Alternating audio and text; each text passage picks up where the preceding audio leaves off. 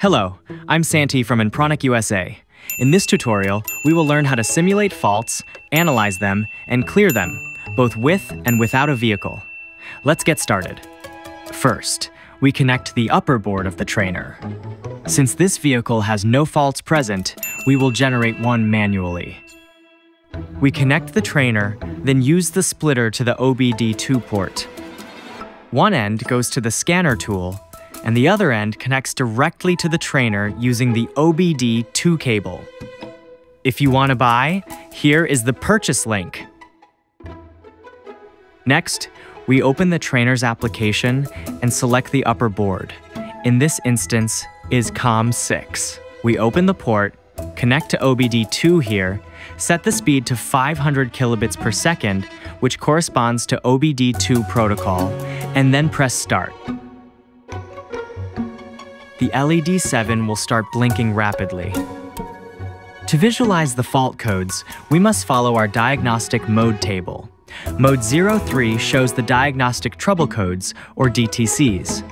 Likewise, Mode 07 displays the DTCs detected during the last driving cycle or the current one, and Mode 0A shows the permanent or clear DTCs. So, based on that, we can now send the code. The first data is 01, means the valid bits to be sent, then 03 read active DTCs, we send it, and as we see, the vehicle responds with an active DTC. Here we have the ID, then byte 1, which corresponds to the valid next bytes, 43, meaning a positive response to mode 03. Then 01 indicates it is a P-type DTC, and 0102 represents the actual fault code of the DTC. Now, let's look for the DTCs from the last driving cycle. For that, we use mode 07, so we send mode 07. Then we wait for the response. As we can see, the response gives us 6 valid bytes. 47 indicates a positive reply to mode 07. 02 means there are 2 active DTCs in this case. The first one is 0102, and the second can be interpreted as 0113. So, in this situation, we have 2 DTCs, P0102 and P0113. We can also check the permanent DTCs. To do this, we use mode 0A. By pressing CAN-TX, we can see the permanent DTCs. In this case, the only permanent DTC stored is 0102. Here, we are able to interpret the different error codes that vehicles may report. Or, alternatively, we can simulate these fault conditions directly from the desktop. Now, we will clear the error codes. To do this, we go back to the diagnostic modes, and we can see that mode 04 is used to erase DTCs. So, we send the command 0104, which allows us to delete all of the vehicle's DTCs.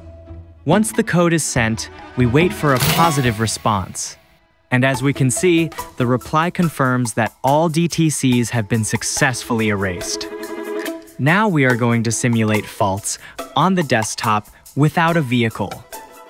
On the splitter, we connect the chassis ground and the signal ground to pins 4 and 5. On pin 16, we connect the power supply. One end goes to the scanner, and the other end connects to the trainer. First, we open our application and select the port, in this case COM6, then press the Open button. This corresponds to the upper board. For the lower board, we open another window, select the port, in this case COM5, and press Open. Now, we choose the OBD2 protocol at a speed of 500 kilobits per second and press Start. The LED will begin flashing rapidly. In the other window, we select the same options and press Start as well. Likewise, the LED starts flashing rapidly. We are now ready to send and receive information. So, how do we know when we should respond? We can run a quick test using the scanner that was connected by sending to OBD and checking which codes we receive. Here, we get 020100, which we must reply to in order to access the next menu. So, we go to respond with 7E8, which is the most common identifier for the engine. Our reply is 02 positive response 110000. We will transmit this at an interval of 100 milliseconds and then add it continuously. Next, we proceed to send these codes repeatedly, and then we re-enter the scanner. As we can see, we have now successfully gained access to the system. Now, we will respond every 100 milliseconds with the first part, and then we will send a DTC 044301. It is the same error we had in the vehicle, 0102, which corresponds to the fault. We will transmit this every 50 milliseconds. We press start, and we can see the data being sent at that rate, simulating the fault. On this screen, we can see the information received when pressing Read DTC on the scanner. In the same way, we can also view the data received when clearing the fault codes. The response is instantaneous, and the information is ready to be analyzed.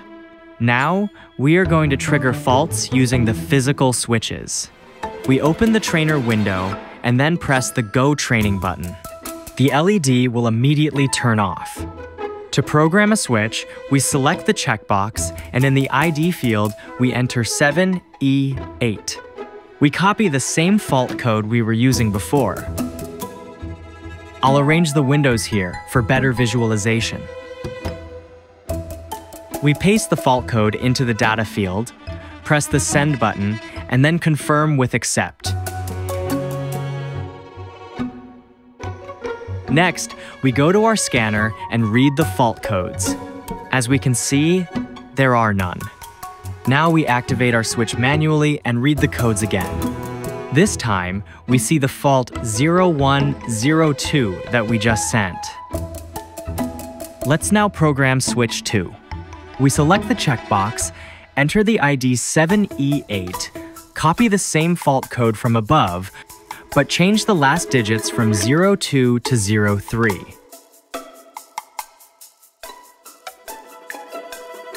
Remember to mark the checkbox, press Send, and confirm with Accept. We activate switch 2 manually, read the DTCs, and now we get the fault P0103.